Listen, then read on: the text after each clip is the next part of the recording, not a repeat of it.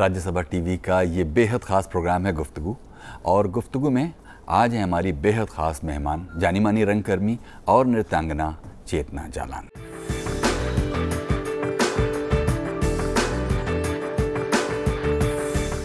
चेतना जालान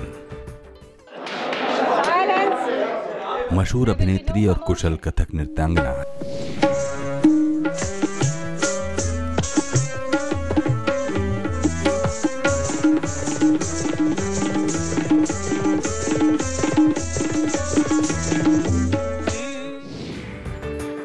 चेतना जालान का जन्म कोलकाता के एक संभ्रांत परिवार में हुआ। उनके पिता एक सफल प्रशासक और मां प्रख्यात गायिका थीं। घर में कला और संगीत का वातावरण होने से चेतना का स्वाभाविक रुझान कलात्मक गतिविधियों की ओर रहा। कॉलेज में पढ़ाई के दौरान चेतना जालान नाटकों की ओर आकर्षित हुई और इस यात्रा में उनकी मुलाकात प्रख्यात रंगकर्मी श्यामानंद जालान से हुई, जो जल्द ही प्रगाढ़ हो गई। कोलकाता में वो दौर राजनीतिक सामाजिक हलचलों का था। शुभचिंतकों की सलाह पर चेतना आगे की पढ़ाई के लिए अमेरिका चली गई, जहां उस्ताद अकबर अली खां और पंडित निखिल बैनर्जी के साथ रहते हुए अध्ययन अध्यापन करने लगी। अमेरिका में रहते हुए उनका मन देश में ही लगा रहा और आखिरकार वो वापस कोलकाता आ गईं। श्यामानंद जालान के साथ विवाह के बाद चेतना जालान पदातिक संस्था के प्रति पूरी तरह समर्पित हो गईं, जिसकी वो सह संस्थापक भी हैं। बतौर अभिनेत्री चेतना जालान ने श्यामानंद जालान द्वारा निर्देशित अनेक नाटकों में हिस्सा लिया, जिनमें 1084 की मां, आधे अधूरे, माधवी, आषाढ़ का एक दिन एवं इंद्रजीत, पगला घोड़ा और सखाराम बाइंडर प्रमुख हैं। ज्यादा पीना नहीं, और देखो खाना समय से खा लेना, पूजा रोज करते रहना, उससे पुण्य होता है। प्रेस जाते समय जरूर लगा लिया करना, देखो भूलना नहीं। मैं अपने हक का हिस्सा उठा कर लाई थी, तुम्हें बदनामी छोड़कर और क्या मिला बसु? चौराहे पे लाकर खड़ा कर दिया है। नहीं दीदी, मुझे उल्लू समझ के रखा है क्या? हाँ? Is that really possible? अरे एब्सोल्यूट मेलोड्रामा, तुम्हारी घड़िया किसी कन्नड़ कहानी लेखन की तरह। चेतना जालान पहली भारतीय महिला रंगकर्मी हैं जिन्हें इंटरनेशनल थिएटर इंस्टीट्यूट यूनेस्को की वाइस प्रेसिडेंट रहने का गौरव हासिल है। चेतना जालान अपनी नृत्य प्रस्तुतियों के साथ भारत ही नहीं, यूरोप, अमेरिका, जापान और मिडिल ईस्ट के देशों की यात्राएं करती रही हैं। फ्रिट्ज बेनेविट्स और विलियम बॉल जैसे निर्देशकों के साथ नाटकों में काम कर चुकी चेतना आज युवाओं में कला के प्रति रुचि जगाने और प्रशिक्षण का काम करती हैं।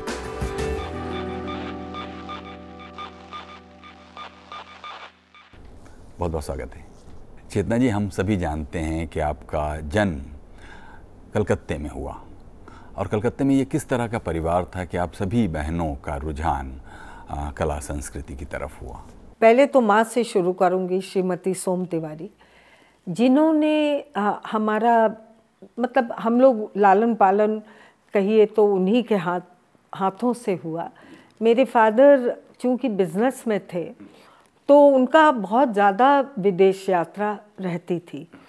अब हमें जहाँ से बचपन याद है ना, तो वो ये याद है कि माँ के अंडर में, और जो यादें हैं वो है कि माँ रियाज बहुत करती थी।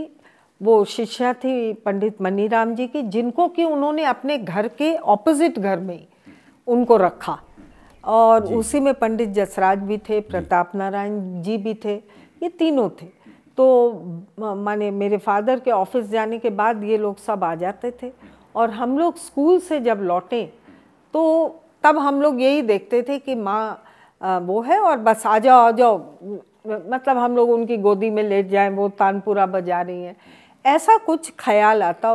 मनीराम जी, जसराज भाई साहब उन दिनों तबला बजाते थे, तो वो साथ के रियाज में रहते थे। तो एक तरह की खुंदक थी कि सबके बाकी लोगों के तो देखो माँ लोग कैसे हैं, आती हैं, ये तो बस अपने गाने में ही बिजी रहती है। लेकिन इस वजह से बहुत उम्दा किस्म की जो मेवाती घराने का गायन है वो पद्धति कानों में पड़ती रही। माँ ने और पंडित जसराज जी ने, मेरे भाई साहब है रहे, बाद में माँ उनकी कर्मधात्री माँ बनी, जन्मधात्री माँ के जाने के बाद।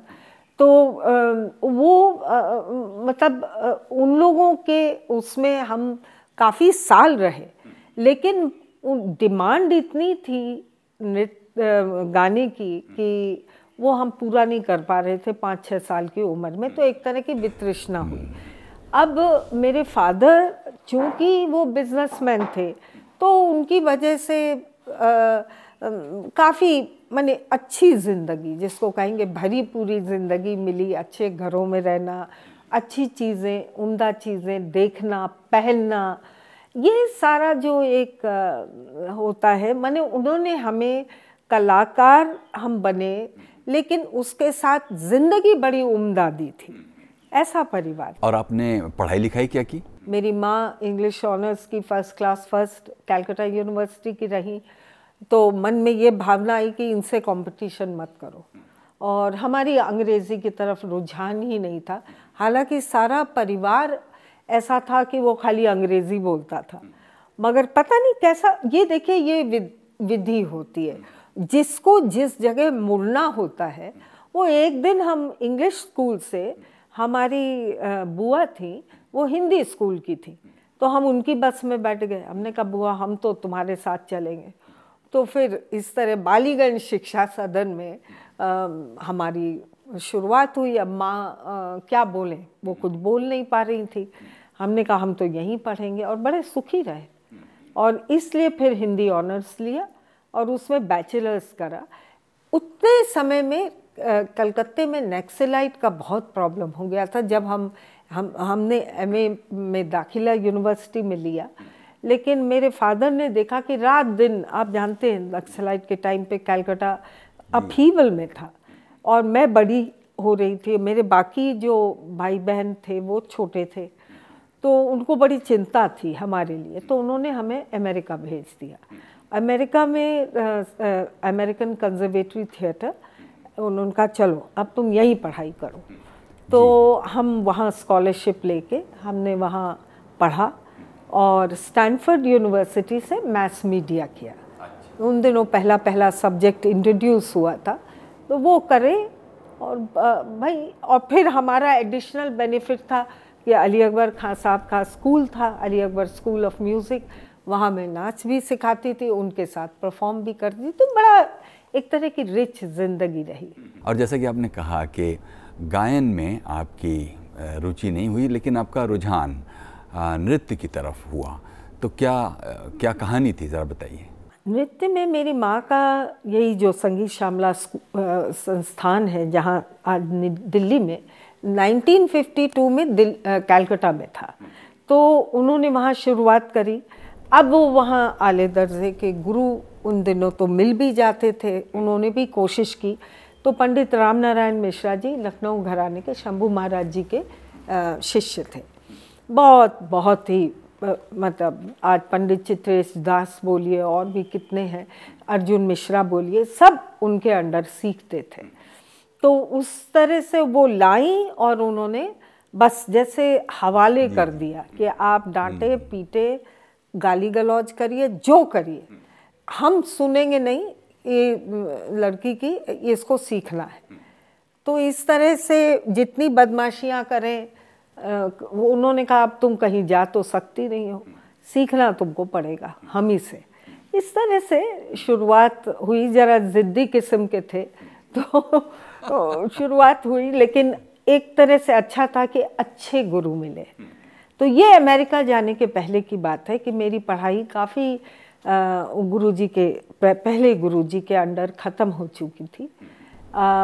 फिर अमेरिका से जब मैं खान साहब, अली अकबर खान साहब ने कहा यहीं रुक जाओ, मेरी उम्र 20-21 की थी, तो कुछ ऐसा अंदर से आ रहा था कि यहाँ रह जाएंगे तो स्थिर हो जाएगा, सब कुछ मिल तो जाएगा, सिटीजनशिप भी मिल जाएगी और सारी सुविधा अमेरिका में रहने की होगी, लेकिन मेरा क्या होगा, मेरी पढ़ाई कहाँ जाएगी? क्योंकि यहाँ वहाँ तो ऑलरेडी परफॉर्मेंस होने लगे थे और खान साहब जैसे लोग और बोले भाई हम तुम्हें सिखा देते हैं। निखिल बैनर्जी थे, वो बोले भाई हम तुमको तुम्हारा म्यूज़िक कंपोज कर देते हैं जी। मगर अकल हमें नहीं पता क्या था, एक टान थी और कि हमें वापस जाना है। तो हम सब छोड़ छाड़ के, हमारी पढ़ाई जब पूरी हुई स्टैनफोर्ड की, तो हम लौट आए। चेतना जालन जो कि खुद एक बड़े ही मशहूर नाटककार थे और जिनके किए हुए नाटकों की गूंजें हमेशा बनी रहेंगी, तो अमेरिका जाने से पहले क्या वो सर्कमस्टांसेस थे जब आपकी मुलाकात श्यामानंद जी से हुई?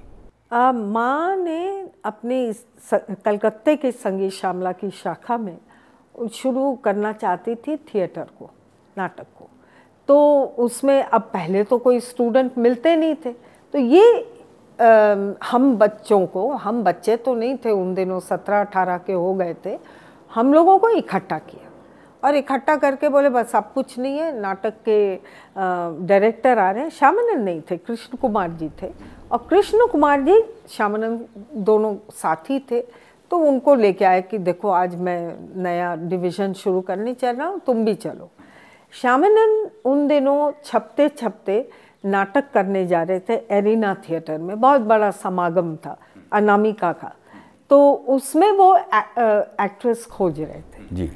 उनको यंग एक्ट्रेस चाहिए थी, तो वो मिल नहीं रही थी क्योंकि उन दिनों चॉइस नहीं थी ना, इतनी चॉइस नहीं थी।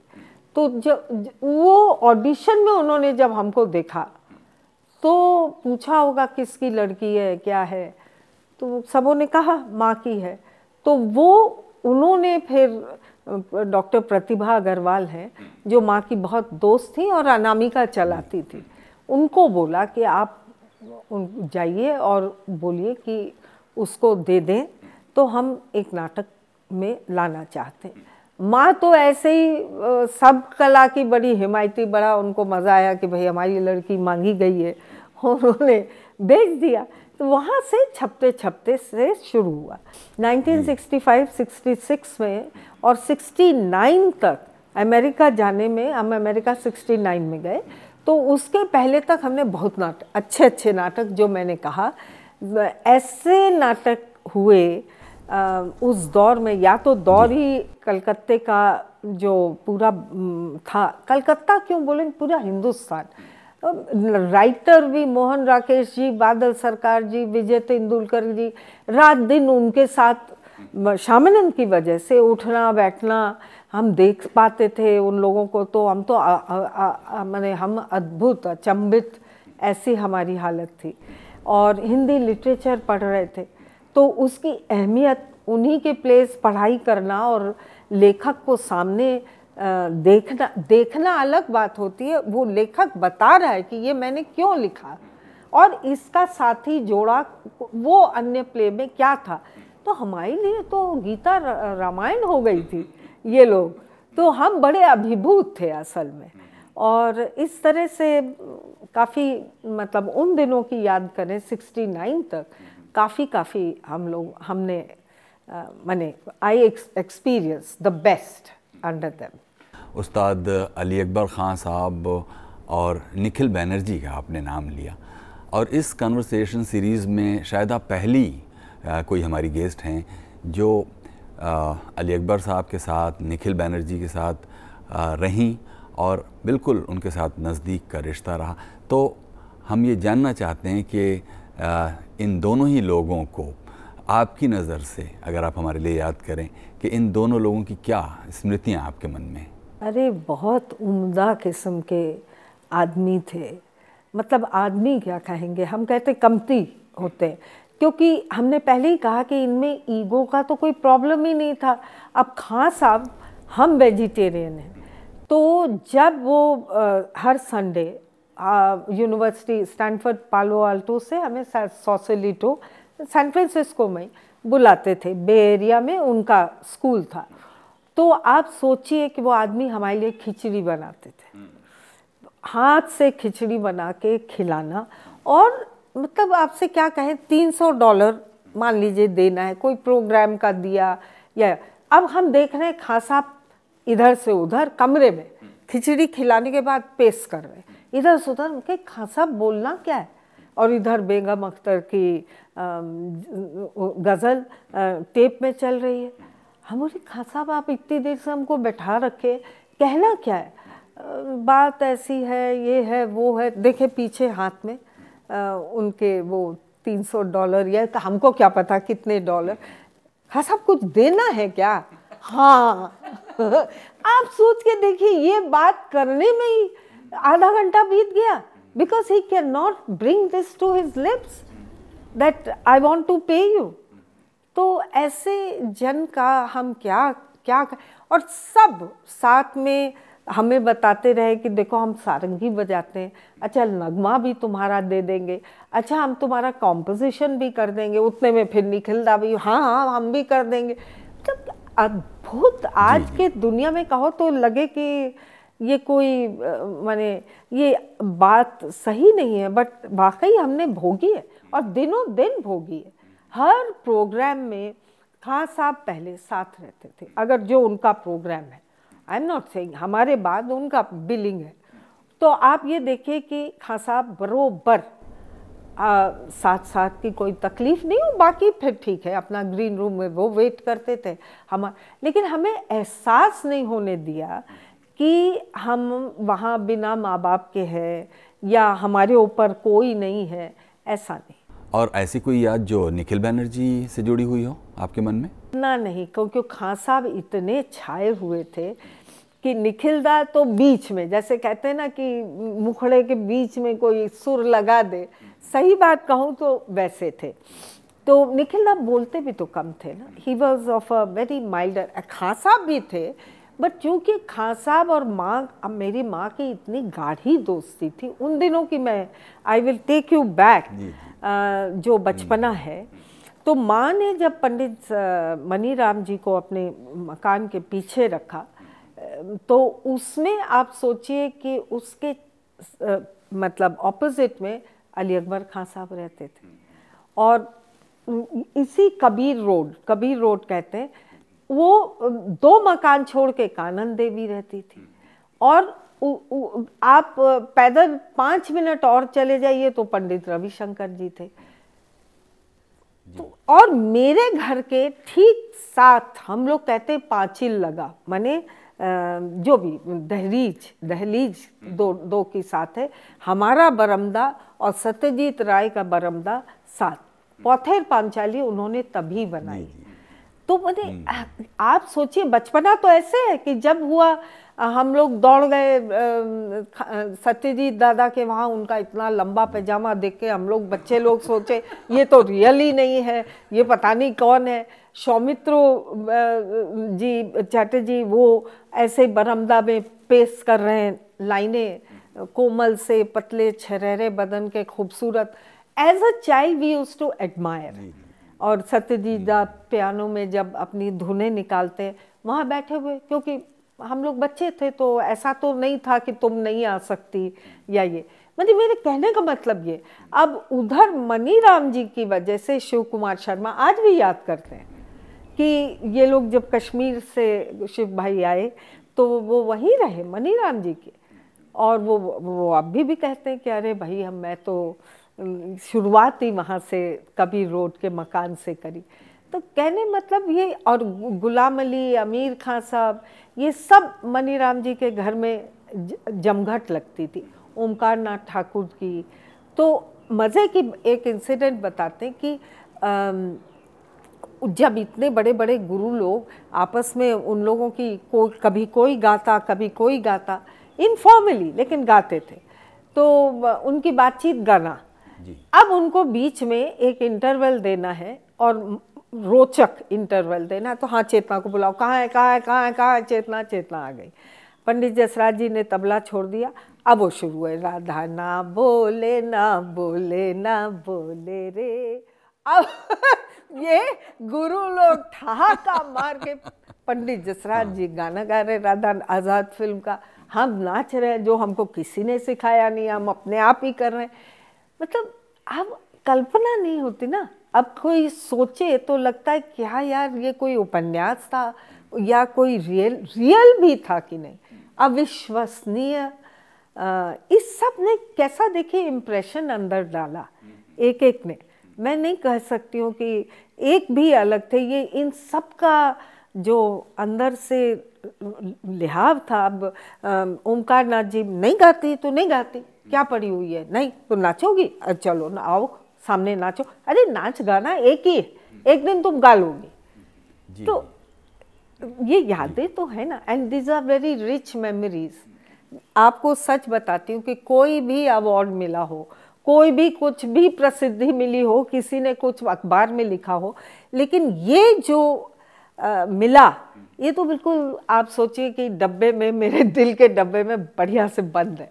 तो अमेरिका में सैन फ्रांसिस्को में आप कितने समय तक रहीं, मतलब आप फिर वहाँ क्या करती रहीं? वहाँ 2-3 साल रहे और इसके बाद स्टैनफोर्ड ने भी कहा कि पीएचडी करो, आगे पढ़ो। हम क्योंकि उनका डिवीज़न ही पहला था, लेकिन पता नहीं क्या था, कोई एक होगा। और देखिए क्या था कि लाइफ वॉज, चाहे जो बोल लीजिए, much richer here, not in terms की कोई पैसे की बात कर रही हूँ, इन टर्म्स ऑफ एक्सपीरियंस, सीखना, ये कुछ बहुत ज़्यादा खींच रहा था। क्योंकि जब मैं अमेरिका के लिए जा रही थी तब मैंने हिस्टोरिक नाटकों में काम किया, श्यामानंद के शुतुरमुर्ग और एवं बादल सरकार के एवं इंद्रजीत, ये प्रतिमान बने थिएटर की दुनिया में। तो क्या था कि उसकी जो पूरा प्रोसेस ऑफ क्रिएटिविटी खींच रहा था कि यहाँ तुम्हें सब मिल जाएगा, तुम्हारा नाम भी होगा, क्योंकि तुम्हारा तो कोई कंपटीशन ही नहीं है। उन दिनों की आप 70s की बात सोचिए, अर्ली 70s की, क्या कंपटीशन था। और यहाँ ये लोग भी इतने सीधे, अली अकबर खान साहब बोलिए, निखिल बैनर्जी बोलिए, शंकर घोष तबले पे बोलिए, मतलब इतने सीधे नरम दिल के। तो कोई ईगो हैसल नहीं था, हमें बच्ची की तरह से रखे हुए थे। लेकिन हमारा ही मन नहीं लगा और वापस हम आए यहाँ। तब तक हमारे फादर दिल्ली आ गए थे, तो हम दिल्ली में ही यहाँ हमने कथक केंद्र में पंडित बिरजू महाराज जी से शुरू की। कथक केंद्र में उन दिनों भारतीय कला केंद्र था, वहाँ हमने पढ़ाई उनसे शुरू करी। चेतना जी, आपने कहा कि फिर आप दिल्ली आ गई और दिल्ली आकर आपने बिरजू महाराज से नृत्य सीखना शुरू किया। नृत्य की बात करें तो नृत्य आखिर इंसान को देता क्या है, मतलब वो क्या, कौन सा ऐसा मूल एक आनंद है जो नृत्य एक व्यक्ति के साथ, एक कलाकार के साथ करता है? एक तो देखिए, नृत्य में सबसे बड़ी बात है जो मैंने अच्छे अच्छे नाटककारों के सामने रखी, निर्देशकों के सामने रखी, कि नृत्य में नाटक में पढ़ाई नहीं है। ऐसा नहीं है कि सुबह से मनन करें, जी, है ना, दिनक दिन दिन दिनक दिन दिन, मतलब ऐसे मात्राएं गिने या वो बोलों को याद करे या उसके अनुरूप दूसरा बोल बनाए। माने ये 24 घंटे का रियाज होता है नृत्य। तो वो एक तो वो मिला मुझको कि अगर नाटक के रिहर्सल शाम को है तो दिन भर कम से कम शरीर तोड़ने के लायक रियाज करो अपना, और स्वयं रियाज करो, स्वयं धुन, अपने घुंघरूओं की ध्वनि सुनो, उसका रेजोनेंस सुनो, वो क्या क्या बोल रहे हैं, सुर में है कि बेसुरे हैं। एक तो ये बात। दूसरा, शरीर साधना, ये खींचता है आपको कि मेरा शरीर बना रहे। तो वो उसके पीछे मैंने क्या क्या नहीं, योगा तो करती ही हूँ कि योग किया, फिर रोज भाई आप सैर करने जाइए, यानी शरीर के हर अवयव को उस तरह की, यही है जिससे मैं साध सकूंगी नाच। अगर ये साथ नहीं देगा तो नहीं रह, तो आप शरीर के हर अंग से बात करने लगते हैं।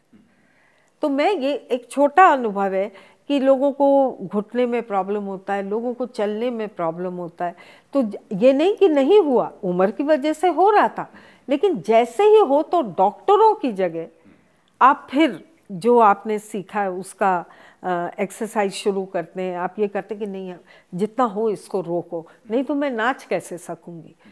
तो नाच कहीं तो आपको अंदर शरीर के प्रति बेहद बेहद सजगता देता है। शरीर के साथ ये भी है कि आप क्या खा रहे हैं, क्या पी रहे हैं, कौन सा सात्विक भोजन है। अगर मैं ये खाऊंगी तो सुबह मैं नहीं, मेरा बदन नहीं चलेगा, मैं मतलब तत्कार नहीं फेंक सकूंगी, मैं भारी भारी लगे, मतलब तो ऐसा चौतरफा जो आपकी जिंदगी बना रहा है नाच में वो बात है, क्योंकि वो आपको सुबह से शाम तक एक काम देता है। अच्छा, दूसरी बात meditation, it is highly necessary कि आप अपने साथ अकेले बैठो। तो मेरा ये कहना, और फिर खुशी है शिष्य बनाने में, सबसे ज़्यादा खुशी है कि आज जब माने मैं किसी की नानी हूँ, किसी की दादी हूँ, माने मेरे शिष्य के बच्चे जब हुए तो वो नानी दादी हैं। अरे वो जब आते हैं तो इतना खुशी लगता है, या शिष्य अपनी गाड़ी चला के आता है कि देखो तुमने ज़िंदगी में और कुछ नहीं तो इसको ये हुनर दिया, इसकी वजह से ये कमा खा पा रहा है। तो इसकी नृत्य की बहुत बहुत बड़ी देन हो जाती है। और ये अरस परस है, नाटक, अभिनय करना और नर्तक होना, ये बड़े अरस परस का ज्ञान है। मुझको ऐसा लगता है, ये है नृत्य बहुत देता है। ये कहना आध्यात्मिकता, देखिए नाटक पूरा वेस्टर्न सेंसिबिलिटी से दबा हुआ है। आज का नाटक, पहले की बात पारसी थिएटर की नौटंकी बात नहीं कर रही हूँ, आज का नाटक कंप्लीट वेस्टर्न एस्थेटिक्स पे है। और नाच जो है हमारा पूरा नाट्य शास्त्र पर है। फर्क तो यहीं आ गया ना, नाट्य शास्त्र कहीं ज़्यादा गंभीर है बशर्ते हमारे इन वेस्टर्न नाटक के। हम भी तो अमेरिका से यही वॉइस की टेक्निक, एलेक्जेंडर टेक्निक, दुनिया का सब तो सीख के आए, लेकिन उसके बावजूद कहते हैं कि हमारी जो कलाएं हैं वो कहीं कहीं ज़्यादा गड़ी हुई है, संस्कृति गड़ी हुई है। इसका अनुभव। बहुत बहुत शुक्रिया चेतना जी, आपने हमारे लिए इतना वक्त दिया और इतनी इस लंबी यात्रा को हमारे साथ शेयर किया। बहुत बहुत शुक्रिया। आपसे भी बात करके अच्छा लगा। शुक्रिया। ये थी जानी मानी नृत्यांगना और रंगकर्मी चेतना जालान प्रोग्राम गुफ्तगू में। कुछ कहना चाहते हो हमारे आज के इस एपिसोड के बारे में तो हमें लिखिए ज़रूर feedback.rstv@gmail.com पर।